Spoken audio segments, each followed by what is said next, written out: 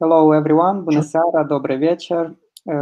Tonight we continue with our public program of Edu-Art 2020 project, and we host a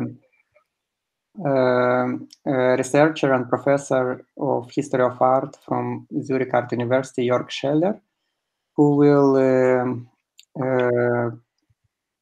will present the lecture Eastern Europeanizing Globalization, Polish Art around 900 as a case study of today.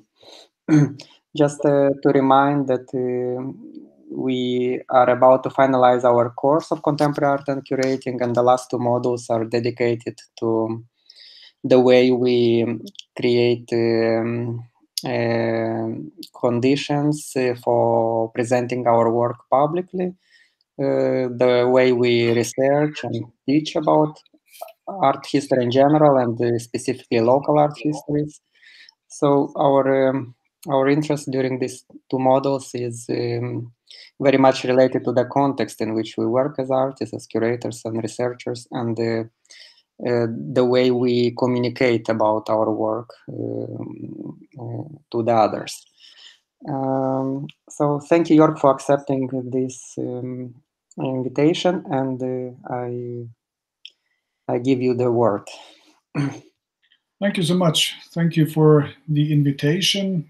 Glad to do this second presentation within the framework of your program. In this lecture, I will present and discuss selected Polish artworks or artworks from Poland, as well as Polish exhibitions at the Venice Art Biennale, as examples for the globalization of Central and East European art in the context of large-scale exhibitions. And in the second step, I will highlight some inherently global aspects of visual art from that region around 1900. Art that is not or not so often perceived under the umbrella concept of globalization. That is, I will try to show that even stylistically conventional art from Poland around 1900, for instance, history paintings, landscape paintings, or folkloristic art and design, are part of what we today associate with globalization and related phenomena such as migration, diaspora, transculturality, hybrid identities, etc. The lecture consists of two parts, roughly. In the first part, I will make some general remarks concerning my methodological approach and the terminology I am using. And the second larger part will refer to the aforementioned Polish artworks and exhibitions. So obviously, I start with the first part and give you some more general background information about methods and terminology. So when I'm speaking about globalization in the following, I will focus on what I would like to call two hot phases of globalization, namely the time around 1900 and, as a comparison, the time around 2000, our time. In recent times, much attention has been paid to the latter phase of globalization, that is, to the phase after 1989. So mostly when we talk about globalization, we talk about this recent history, and this is also true of the art world. Paradigmatically, I show you This exhibition, curated by Hans Belting and Andrea Budensiek in 2011-2012, The Global Contemporary Art Worlds After 1989. So that is quite paradigmatic for the discourse on globalization. And in this exhibition, it kind of seemed as globalization and what they called global art, whatever that is, had emerged suddenly only after the fall of the Berlin Wall.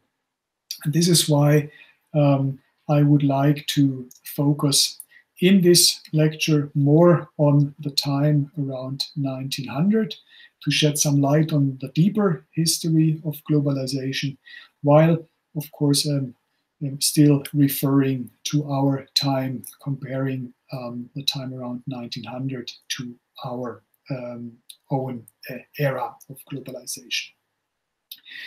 And I think this is quite important because globalization cannot be limited to the proliferation of neoliberalism after 1989, not limited to the post-communist condition or the rise of the internet and the rise of transnational markets. As the philosopher Peter Sloterdijk has pointed out, globalization involves at least three major phases, which of course one should add overlap and interact. But roughly, Sloterdijk argues that globalization can be divided in these three phases.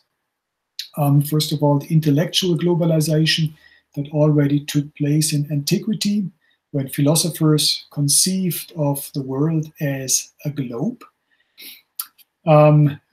B, the terrestrial and maritime globalization, when Chinese, but then especially European explorers set out to explore and conquer the globe. The Chinese refrained from doing so. So in the 15th century, they burned their ships and remained in China, while the European explorers set out to colonize the world. And C, the third phase of globalization, the most recent phase, would be the economic, financial, and technological globalization that began in the 19th century, maybe even the 18th century, but accelerated thoroughly in the 20th and 21st century. There's another term that I would like to mention as a complement, critical complement to globalization, namely the term mondialization. It was coined by the Austrian philosopher Jens Badura, and by mondialization, he refers not only to what he calls physical and spatial aspects, but he refers to our increasingly hybrid life worlds. So that takes into account the social and political as well. The mundus, the Latin word mundus, is it's the basis, the etymological basis of mondialization, and the mundus is the human, the cultural sphere, whereas the globe is just the spatial sphere. So in the following, I will talk about globalization for the sake of simplicity, but always bearing in mind mondialization as well. So before I said that I will be speaking about two hot phases of globalization, because obviously globalization is not a linear process. It is characterized by varying grades of intensity or temperature, metaphorically speaking. And in this regard, the phases around 1900 and the phases around 2000, they have much in common when it comes to overall acceleration, technological revolutions, scientific progress, increased mobility, urbanization, and at the same time, for instance, widening income gaps, return of military conflicts after relatively long phases of peace. So there are some parallels between these two phases around 1900 and 2000. And by parallels, I do not mean that they are the same. It is always very difficult and problematic to make these historic comparisons. But I think that they both are characterized by this accelerated globalization. The late 19th century went down in history as the so-called Gilded Age in the United States and as the Belle Epoque in Western Europe. And recently, the American political analyst Kevin Phillips has named our present age Gilded Age 2. So he believes that we are again in some sort of gilded age. And at the same time, many commentators from Europe have pointed out parallels between pre-World War I Europe and today. Already in 1930, German art historian Alfred Kuhn wrote in his book Polnische Kunst von 1800 bis zur Gegenwart, Polish art from 1800 until today, about late 19th century Europe. And I quote, "The bright sun of peace between the nations shone on Europe in the late 19th century. Political and social antagonisms seemed to have leveled, at least for the educated ones. Progress through education was the slogan of the day." That sounds very familiar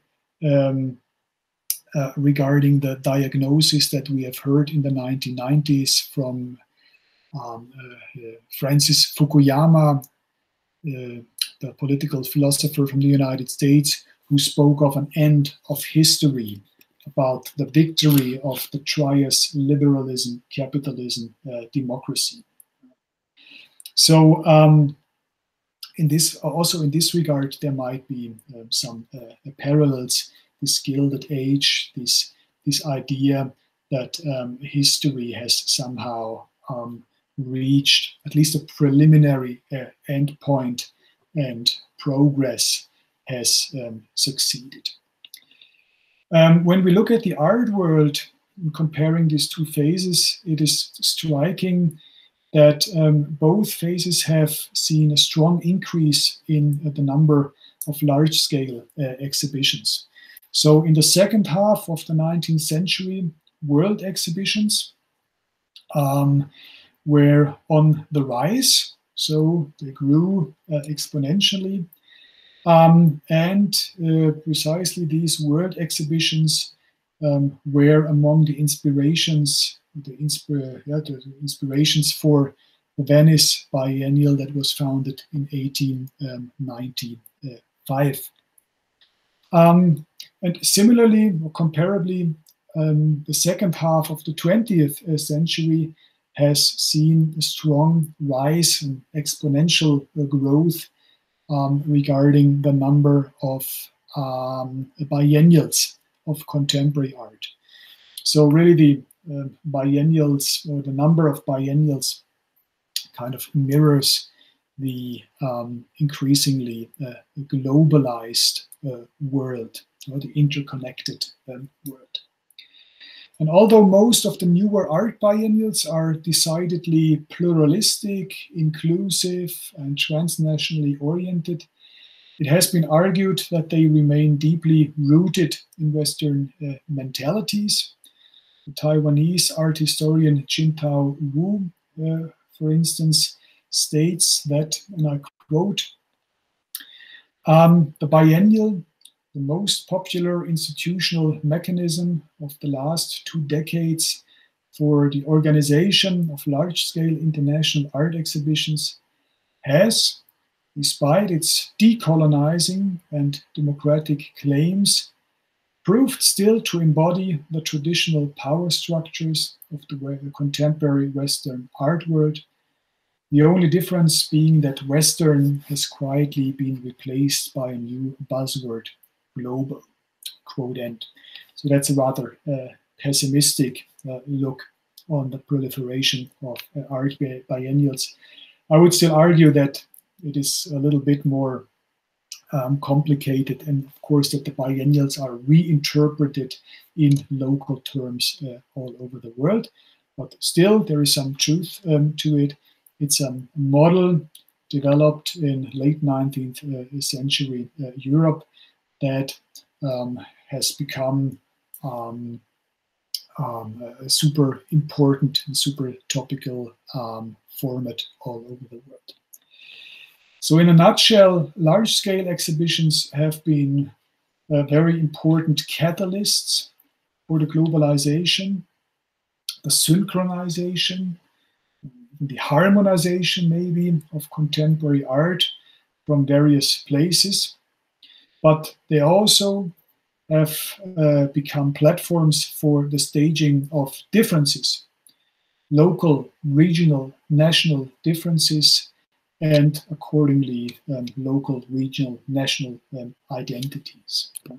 So it's a two-sided coin, as every coin is two-sided. So as windows to the international and the global public, they have provided, and they continue to provide, opportunities for countries, institutions, and individuals to communicate, agitate, politicize through art.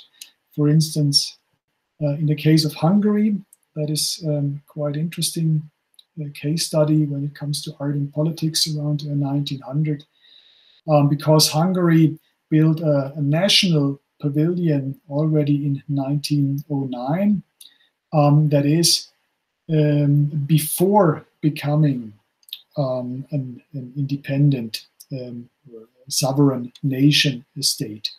So here art anticipated the political reality. It was used as a catalyst for a political change, if you will. A more recent example, for instance, is the case of Zimbabwe.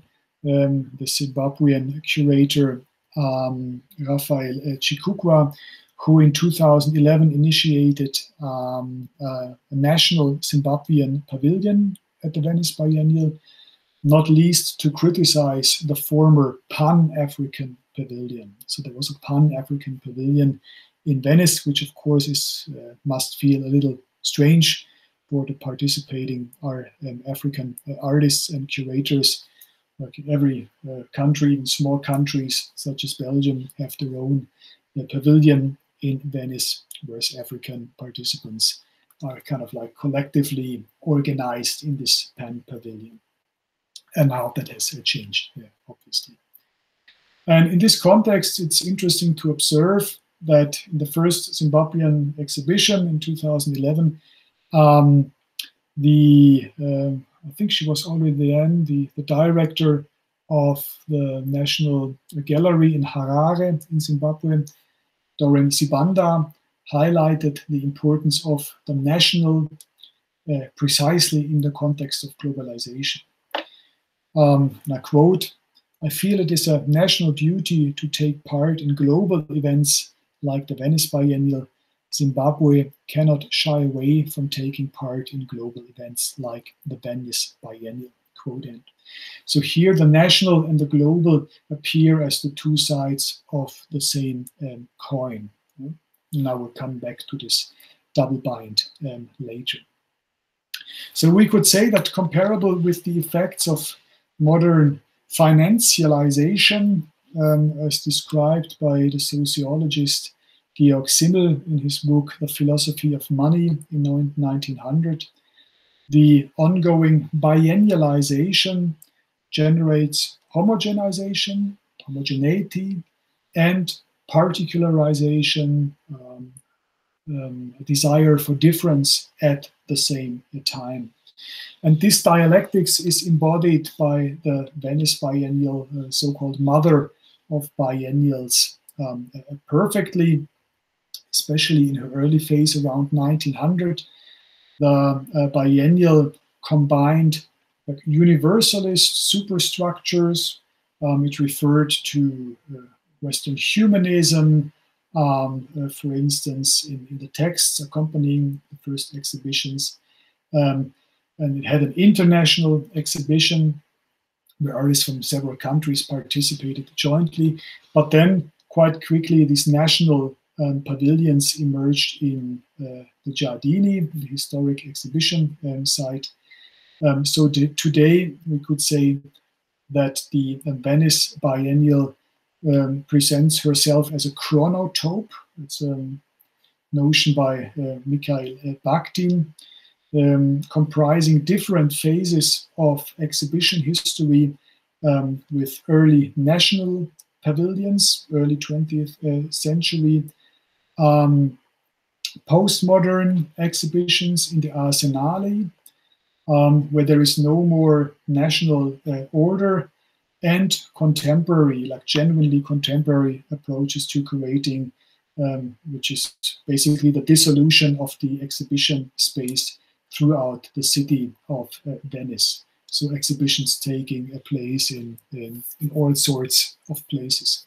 So when you go to the Venice Biennial, you not only see art exhibitions, but you also see an exhibition of exhibition history.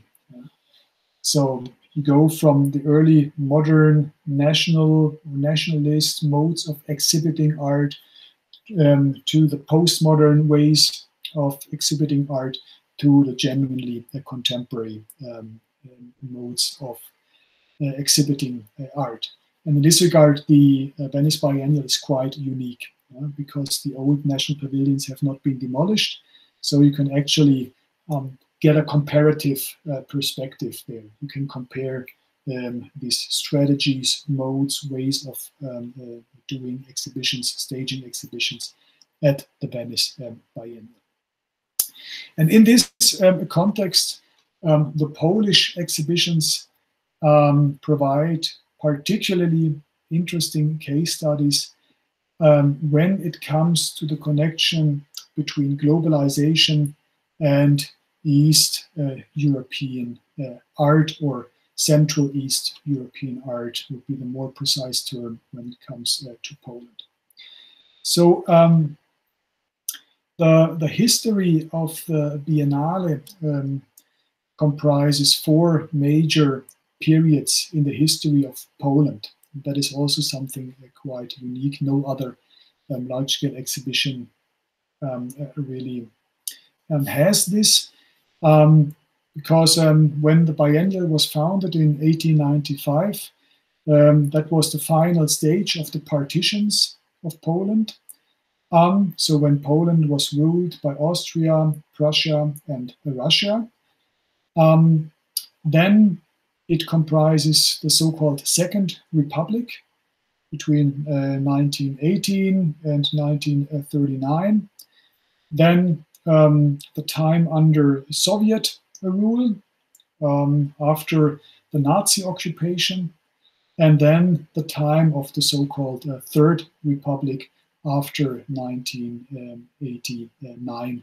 So basically when Poland became an independent country again.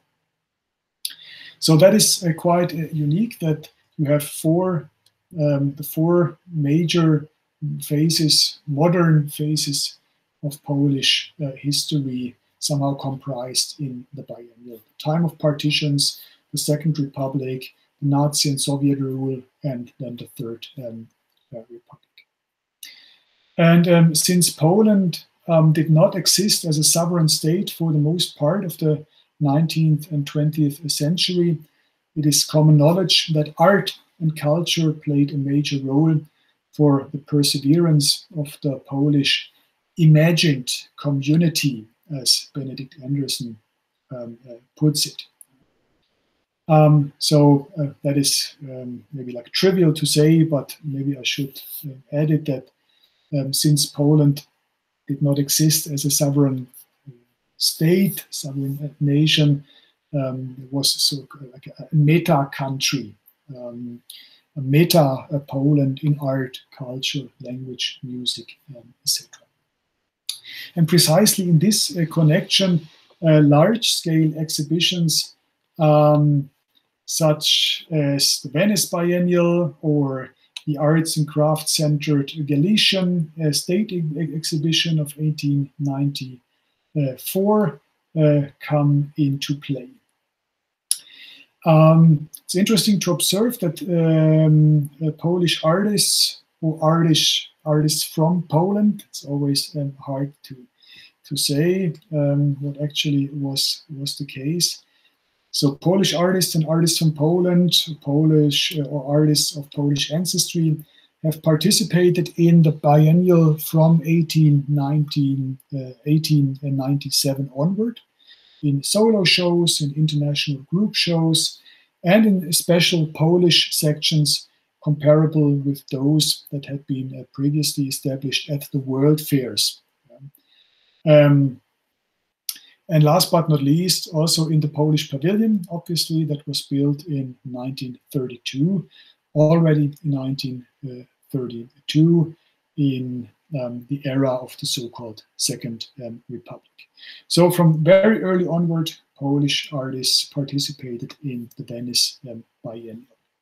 But also, of course, in other large-scale exhibitions, such as the Galician exhibition. But it is, I think, crucial to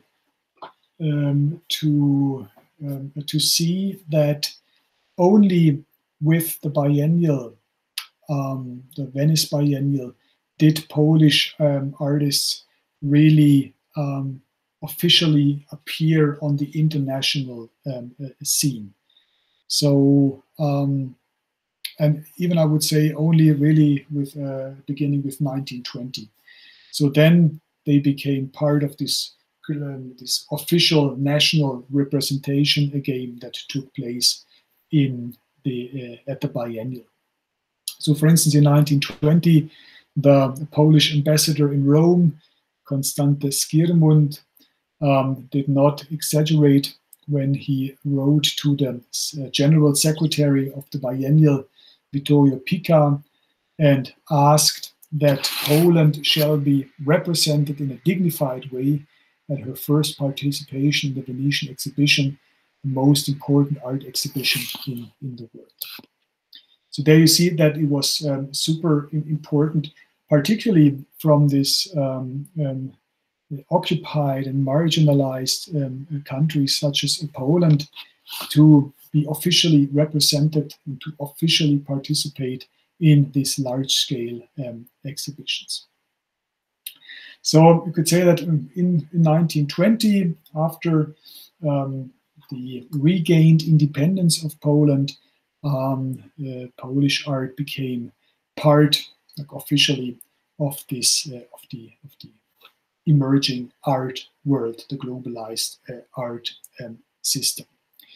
So in Venice, it was, for instance, possible to place the then marginal and economically weak Polish state in the center of power already in the 1930s. Yeah? So at the time when Poland as a nation was still quite challenged and quite fragile in many regards. So they still had this pavilion in the Giardini, sending out a strong signal to the world that Poland is back, it's back on the scene, it's participating at an equal par with the other European nations. Yeah? So art and architecture were used to anticipate the desired political and economic power. So we can see that exhibitions, and especially large-scale exhibitions, do not only serve as mirrors of political conditions, but they are veritable political agents. Yeah? So an exhibition is a political agent, especially when it comes to exhibitions such as the Venice Biennale. So we could speak of exhibition agency or exhibitions and agency with regard to Gehl's famous art and agency.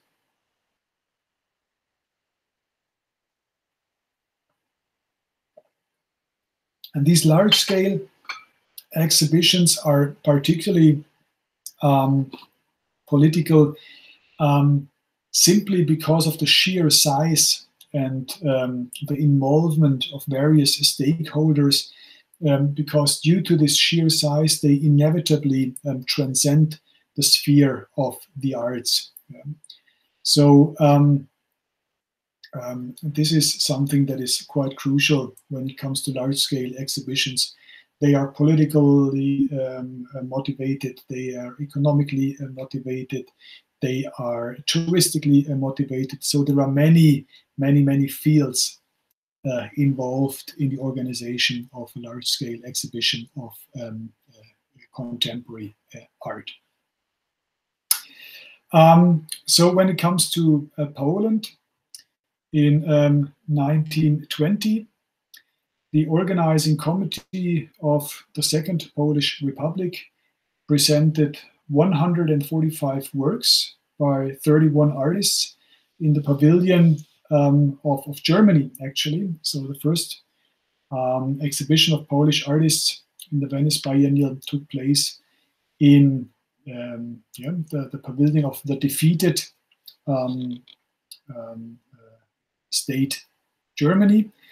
And at that time, and for the Polish participation, the question of national distinction was of major importance.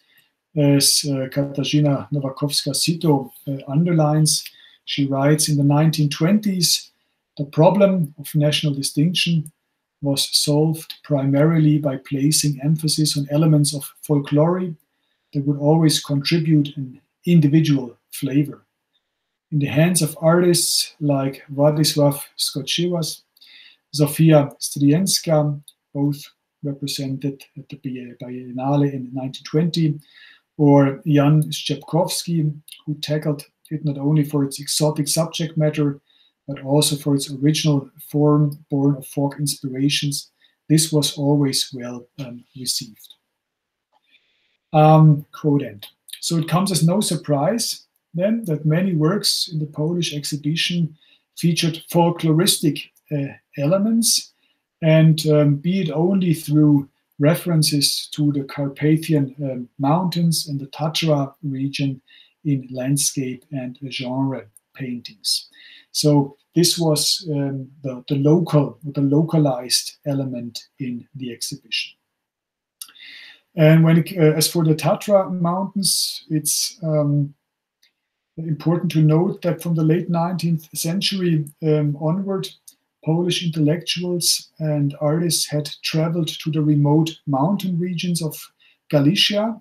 So that was the part of Poland governed by Austria.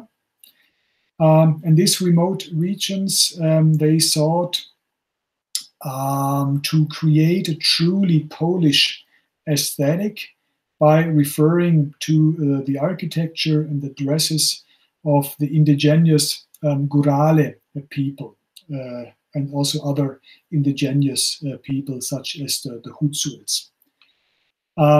So it's interesting to see that the emerging Polish national style, the so-called Zakopane style, was actually derived from the costumes and the aesthetics in general of some local indigenous mountaineers. Rather than being genuinely national, this so-called Zakopane style, Zakopane is a city in the Tatra region, so the so-called Zakopane style was part of a general retro-modernist tendency throughout Europe that started with arts and crafts and the vernacular revival, and that led to the Art Nouveau and the Jugendstil. A similar tendency under different aesthetic and ideological auspices manifested itself in two neoclassicist sculptures by Henryk Kuna that greeted the biennial visitors at the entrance of the Polish exhibition. So this is still the exhibition of 1920. On the left, there was Yuchenka, that means dawn or aurora, a female marble torso from 1919 that in the context of the Biennale was to allegorically evoke the dawn of the Second Republic. Again, the idea behind the artwork was specific of the cultural, political, and social circumstances in Poland, whereas the aesthetic clearly was part of a general international trend, namely the retour à l'ordre in the art scene after the First World War. So this is when comparative art history, as developed by Piotr Piotrowski, comes into play. I talked about this yesterday. It's interesting to see that inside the pavilion we have this folkloristic, modernist paintings referring to the Tatra region, but at the entrance we have this classicist style, which at first sight has nothing to do with Poland, with the specific local circumstances or local traditions.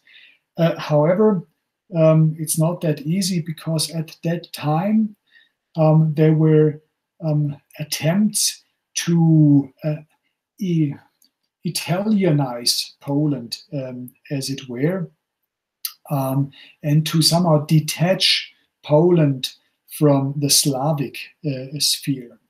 So these attempts culminated in 1939 in an essay by Jan Parandowski entitled Polska leży nad Morzem Śródziemnym, meaning Poland lies on the Mediterranean. And in this text, Parandowski wrote, and I quote, of all the Slavs, the Poles are most Latin. In saying so, we neither disown our origin, but we definitely disown the so-called Slavonic spirit. Our culture has not the same borders as our political state. The East is as far from us as if the ocean flowed in between. Spiritually, Poland lies on the shores of the Mediterranean. Quote end. And that is quite interesting when it comes to the discourses about globalization, because here we have a disjunction between the locality in a quite concrete understanding and the locality in a meta understanding. Yeah? So you can live in Poland in the 1930s, near Russia, near the so-called, as he calls it, a Slavonic sphere, and you can still belong to the Mediterranean culture. And in such dialectics, in such shifting hybrid identities, in such contestations, I see an anticipation of our present-day globalized art world, in which specific social or political issues are meditated and mediated through unspecific media and styles, through global forms, if you like. Where categories of identification are constantly negotiated, dissolved, and sometimes reinforced or reassembled. So globalizing Eastern European art should always include the explication of the globalization which took place even before the term globalization obtained its current meaning, which was in the 1960s, and precisely in contexts where we would not expect it in the first place. So I see this folkloristic and neoclassicist art of the 1920s as aspects of modern globalization. And the same could be said of something such allegedly boring as late academic salon art at the Venice Biennale. So for instance, the academic history painter Henryk Siemieradzki, for instance, he was invited to the biennial already in 1897. And he is listed in Joanna Sosnowska's book about the Polish participation in the Biennale as a Polish artist. But when you look at the book about the Russian participation in the Biennale, published in 2013 by the Scheller Art Foundation, Henryk Siemieradzki is counted among the Russian artists. One artist sometimes counted among the poets, sometimes counted among the Russians. And here we see that none of the categories actually fits, that here actually a transnational identity begins to emerge precisely around this time of 1900. So Siemieradzki considered himself as a Pole, but he led a truly cosmopolitan way of life. He was born in the Ukrainian part of the Russian Empire. He had worked in Shalkov. He studied in St. Petersburg. He traveled extensively through Europe, and he lived in Rome, I think from 1872 onward. That is, he lived there permanently. In Sosnowska's book, his name is spelled Henryk Siemieradzki. Do I have the spelling here? Siemieradzki. In the Russian book he is called Heinrich Siemieradzki. And this is quite typical for artists from Poland around 1900 that participated in the Venice Biennial. For instance, Włodzimierz Shereshevsky, he participated frequently in the biennial in the late 19th and early 20th century. He was born in Brest, in the Russian part of Poland, but he enrolled at the Munich Academy of the Arts as David Shereshevsky. That was in 1883. Later, he became Vladimir Shereshevsky, and later he called himself Włodzimierz Shereshevsky when he sent works to the Galician State Exhibition. And Shereshevsky lived in Venice permanently, and he always presented his works in the international section of the Venice Biennial, never in the Russian or the Polish section.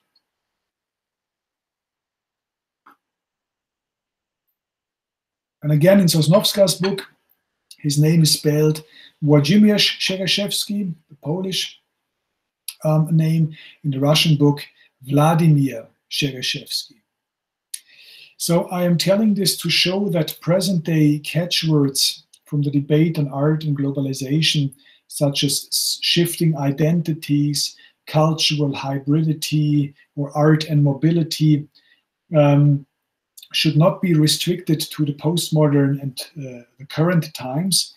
It's precisely the time around 1900 that must be taken into account as well. Because precisely at that time, we find these hybrid identities and these multiple belongings that are so typical of today's phase of globalization, even despite Corona. Maybe Corona will put an end to this, and we all move back into our national zoos. Who knows? So in his book, Rodzina Europa from 1961, the Polish Nobel Prize winner Czesław Miłosz wrote, I quote, "In a certain sense, I can consider myself as a typical Eastern European. Somehow it is true that his specific otherness, the inner as well as the outer, can be traced back to a sort of amorphousness. My example makes sufficiently clear that it takes great efforts to handle contradictory traditions, names, and an excess of impressions, that is, to put them in a certain order, quote end. And one could add, today, if we agree on the nexus between globalization, hybridization, transculturalism, in a way, today everybody lives in Eastern Europe, as portrayed by Miłosz. And be it only with regard to our still so-called national football teams. So what I'm trying to show here is that in a way, Eastern Europe, as Miłosz describes it, is no longer restricted to Eastern Europe. This amorphousness that Miłosz associates with Eastern Europe experiences around 1900 is something that is typical and characteristic of today's world in general. And the hybrid biographies like Siemieratsky's, Shereshevsky's, and also Miłosz's can be understood as prefigurations of the postmodern and present-day so-called global artist, who moves from place to place, to residency, etc. So you can think of the arguably prototypical postmodern American artist Andy Warhol, whose family was actually of Carpatho-Russian origin, so they came from Eastern Europe. Comparable with Shereshevsky, Warhol changed his name, namely from Andrew Warhola to Andy Warhol. I think he even at one point in time, he even tried to convince his assistant, Bob Colacello, to change his name into Bob Cola to make it sound more American. So here we also have like this shifting and changing names. And comparable with Siemieratsky, Warhol combined quite heterogeneous positions in his oeuvre and became what could be called the major salon artist of global liberal consumer culture. And when I say that Siemieratsky's work is genuinely hybrid or heterogeneous, this is obviously despite its anachronistic character. He painted in this late salon style, late academic history painting style, but still it anticipates much of what is now considered as typical of hybrid contemporary art. So Siemieratsky combined a broad range of influences from academicism, impressionism, and realism. He amalgamated history and mythology, fact and fiction. He appealed to an international audience, while at the same time he openly or latently referred to very specific cultural and local issues. For instance, this monumental oil painting that you see here, Dirke Szczecianska, was displayed at the Biennale in 1897. It shows the Emperor Nero as he looks at a half-naked female Christian martyr in the Roman Colosseum. And this scene could easily be understood as an allegory of the situation in partitioned Poland, which was at that time often regarded as a Christ of nations or as the martyr among the European nations. So we have a political subtext here, despite this being a sensationalist and a spectacular blockbuster artwork, if you like. So Siemieratsky, and in a way really comparable to Warhol, he shifted smoothly between aesthetics and politics, pornography and morality. It's a quite pornographic painting in a way, between blockbuster aesthetics and historiography, between international styles and patriotic gestures. just like the Biennale itself oscillated between these poles back then.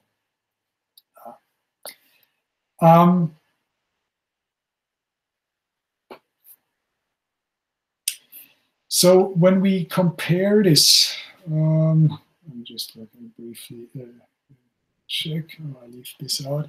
One thing that I would like to mention is that this.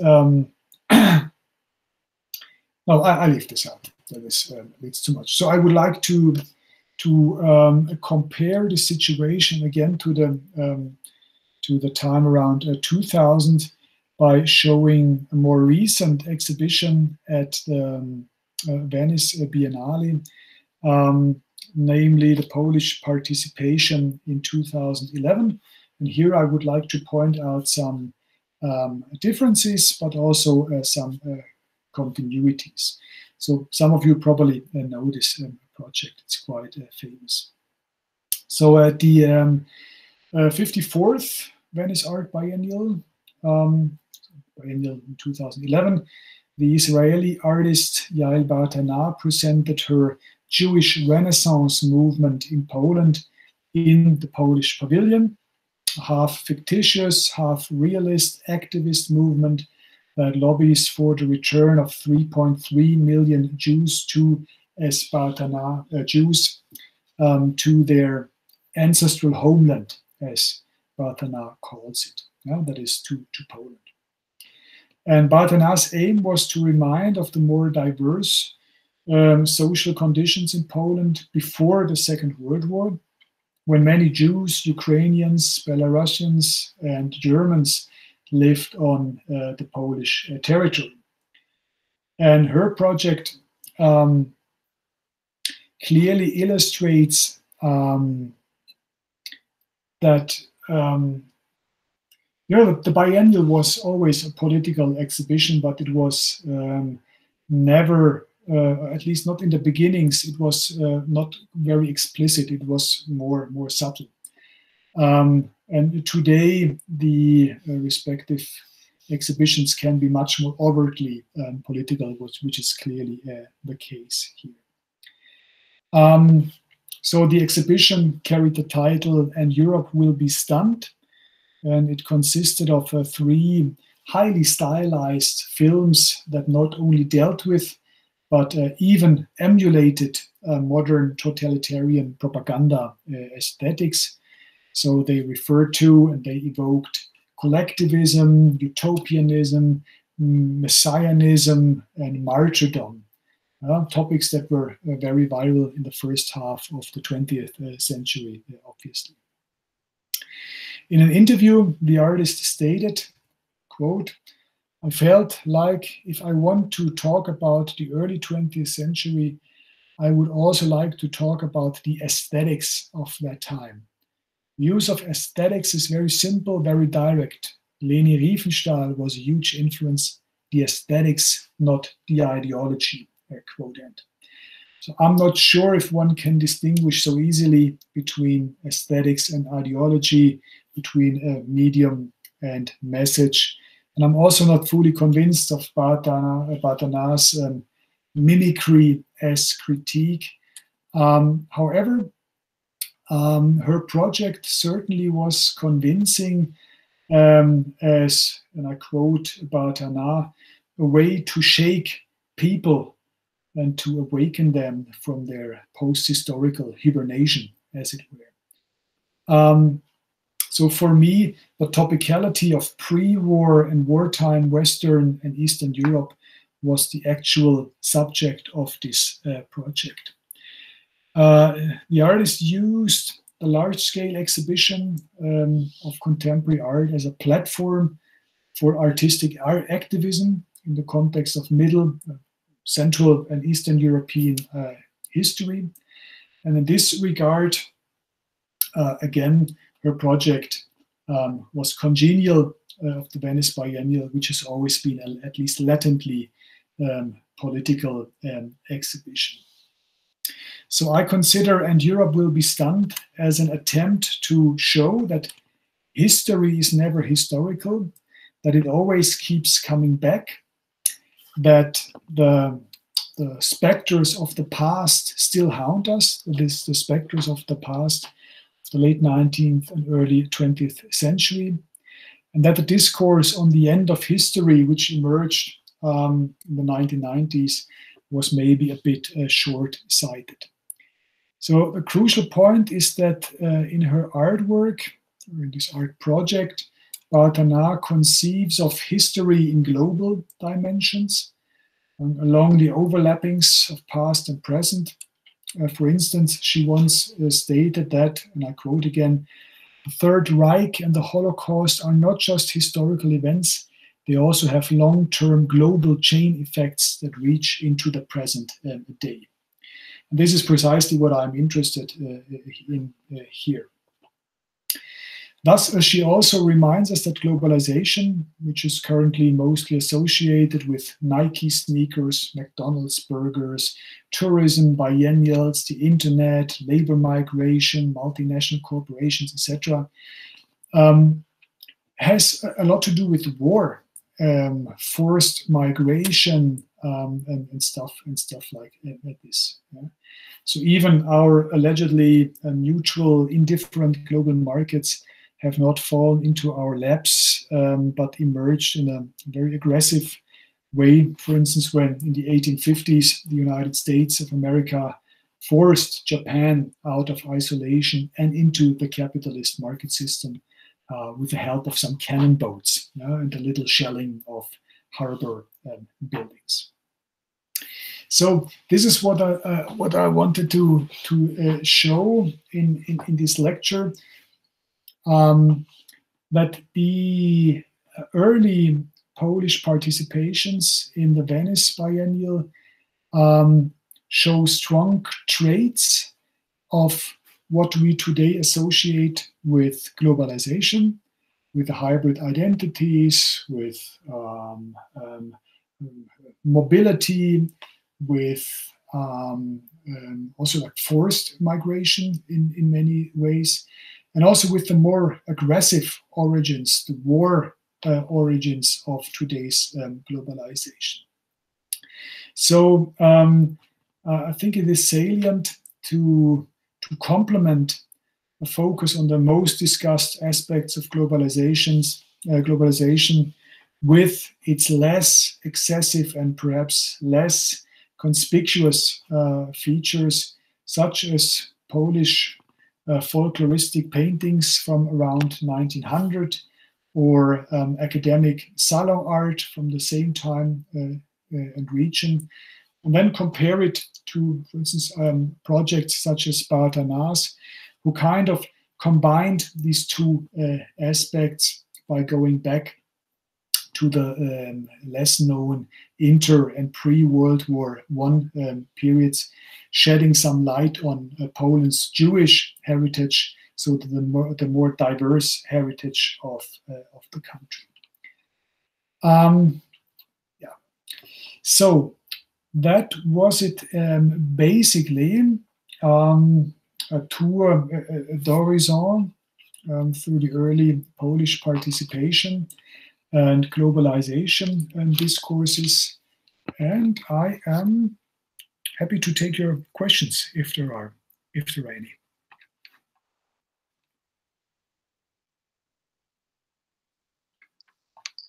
Thank you very much. If any of the participants would like to address the questions, please do so. You can also write in the chat or just speak up.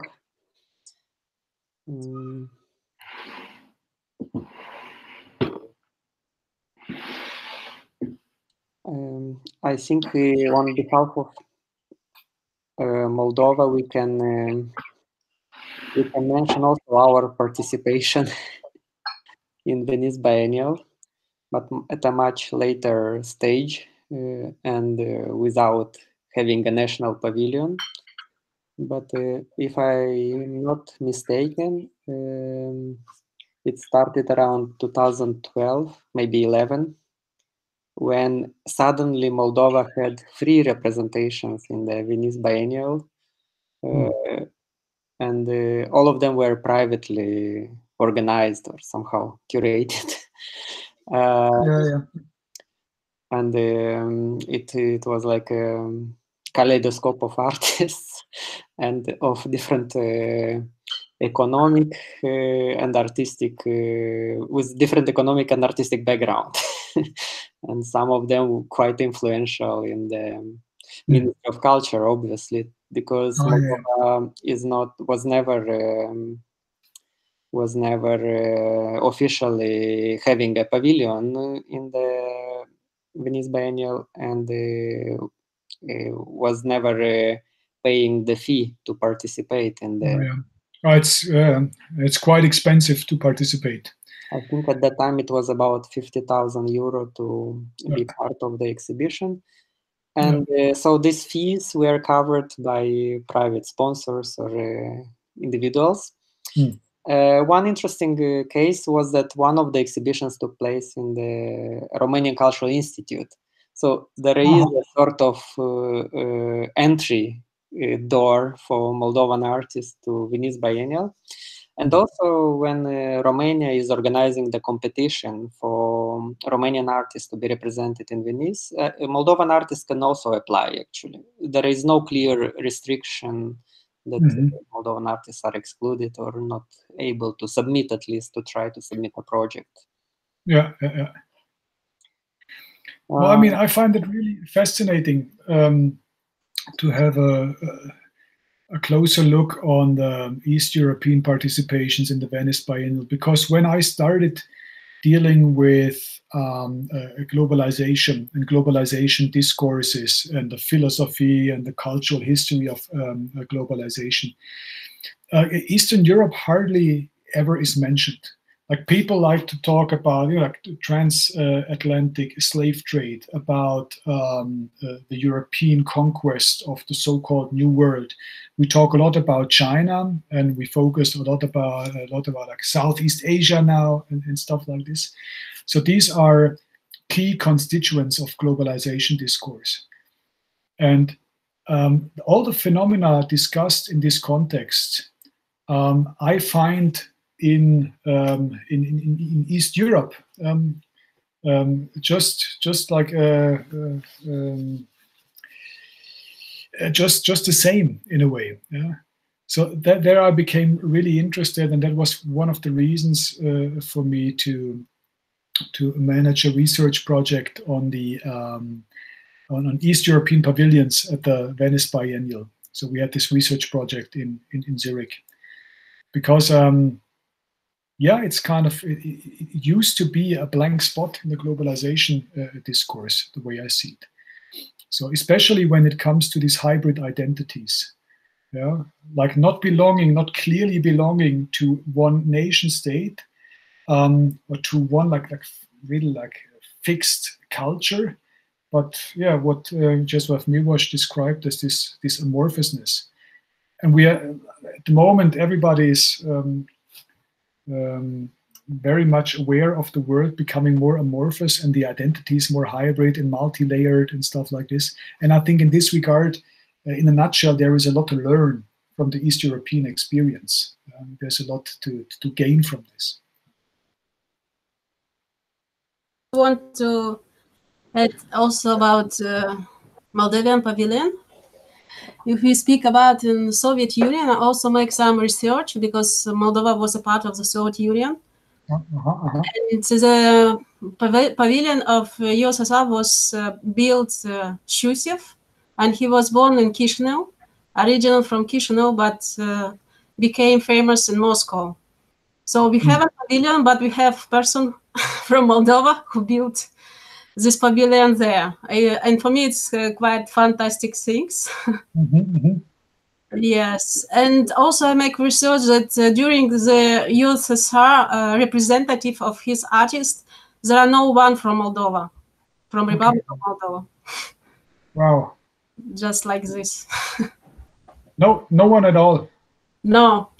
Crazy. Maybe need to make deeper research, but from internet and to see some list of the artists from different years, there are no one from Moldova.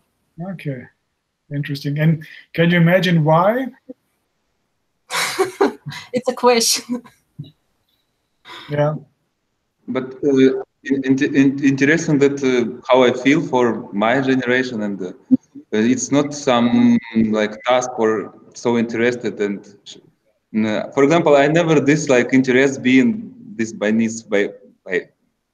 Biennale, because for me, for example, more interesting have deals here, some local deals, and create my discourse here. And it's for me, I have some personal task with my friends, something but interesting for us.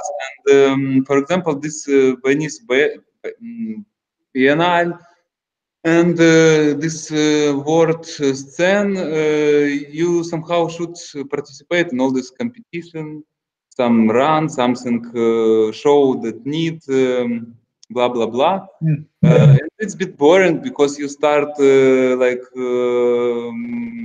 form you for this condition that need for curators, for all this. And I know I don't say that it's bad, and if somebody propose, I really will think. But I mean, like some task that and zone of interest.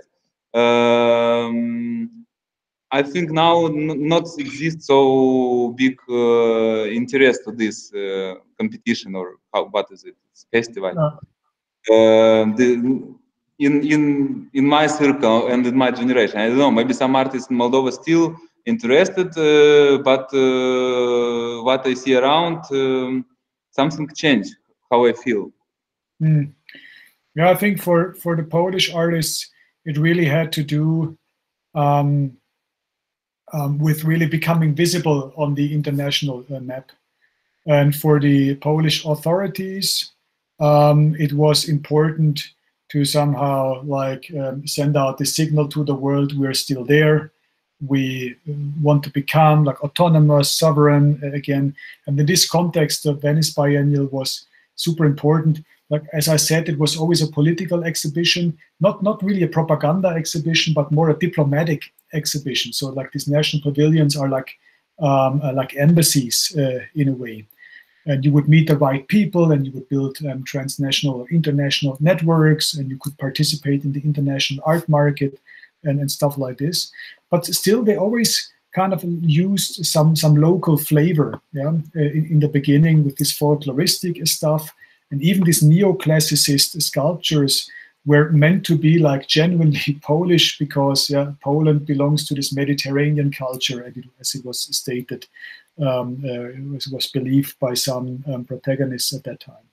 And this I find very interesting. There is so much like transnational, transcultural stuff going on, while at the same time it's decidedly national, and it's decidedly like mainstream politics and stuff like this. And I'm interested in how these fields interconnect and how they are interwoven. And in this regard, I think also in this regard, these exhibitions are quite topical and quite symbolic of what we have today, because today we're in a situation, everybody speaks about globalization. Everybody speaks about transnational corporations, multinationals, etc. But at the same time, we have more nation states than ever before. There have never been so many nation states. Yeah. So that's a simultaneity, a field of tension that I'm interested in. Yeah. Yeah, and I think it was really actual when it was not so many ways of some communication and distributing and be visible, because now every artist, I think, can create personal way of promotion and to find some colleagues or some unions of people, and not depends from where you, and because now so many opportunity, and if before we really have this just some these events that give to us this opportunity. Now it's really question. Vladimir, you want to present something? No, I just wanted to share the with ourselves so that it's more like a discussion. But I wanted to comment to Maxim's intervention about willingness or not willingness to participate. I think this is when if you look at it in this from national perspective, national state perspective, then obviously artists today are rather, independent artists are rather reluctant to represent through their work the idea of nation or national state. So probably this is something that is kind of perceived as being counterproductive in the independent art practice. But the example that Jorg shows with Yael Bartana, it seems like for that kind of work, you needed an exhibition like Venice Biennale to basically, this is like the right context for this kind of work to be presented. So, yeah. So this is like a different logic of why we participate in the Venice Biennial, is because maybe sometimes we need this specific context to present our work. So in that sense, I find it like as a good example, as an interesting example of intervening into this political dialogue with a specific work of art. But I have one question, because basically what you say, Jorg, is that we all are participating in the globalization. We are a part of this mechanism, and it wasn't happening just now after the fall of Berlin Wall, but it started 100 years ago.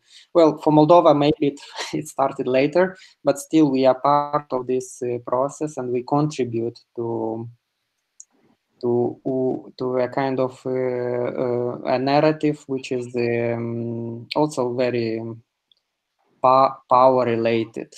Let's say, like participating in Venice Biennial, we also contribute to some sort of we build a cultural hegemony, and we are participating in this process.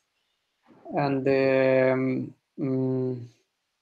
because then in this regard, participating in Venice Biennial is like continuing a colonizing project, or do you think there is any connotation like that? Because not all countries, again, are represented in Venice.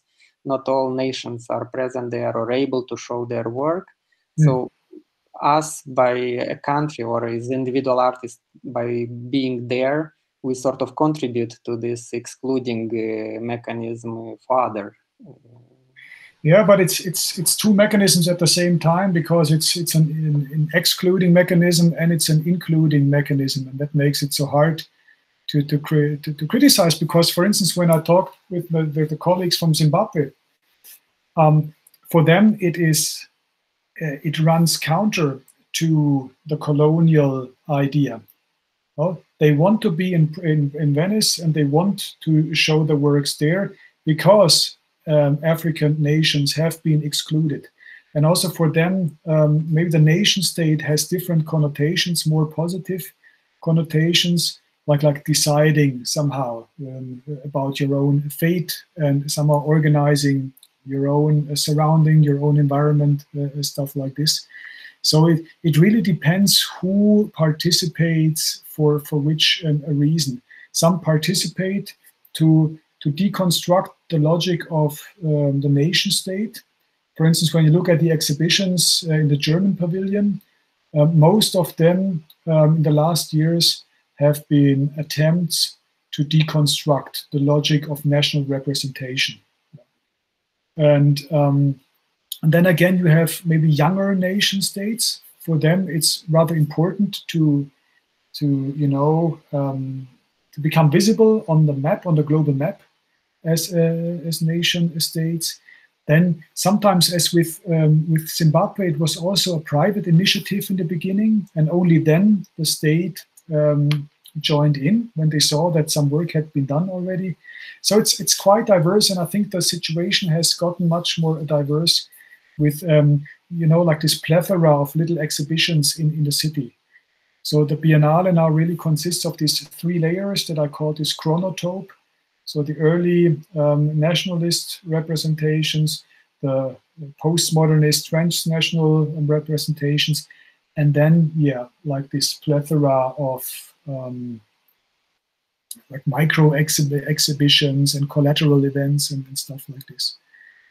But when you spoke of Moldova, I would say, like, when I look at the history of Moldova, it is a very, it anticipates this, say, the culture of globalization. Because, I mean, there were like the Hungarians, there were the Ottomans, there were the Russians, there were Jews and Germans and stuff like this. So in a way, the history of Moldova is much more diverse than the history of Germany, for instance, which for a long time was rather homogeneous. Or when you look at Sweden, it's also was for a long time very homogeneous. And when we define hybridity as a key characteristic of globalization, as Homi Bhabha and others have done, then I think the experience of Moldova is quite close to this experience of globalization in terms of hybridity and amorphousness. But this is how I see it from the outside, obviously.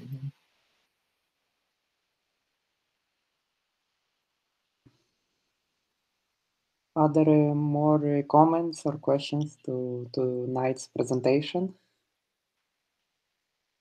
I think it's also time to end. We kind of run out of time.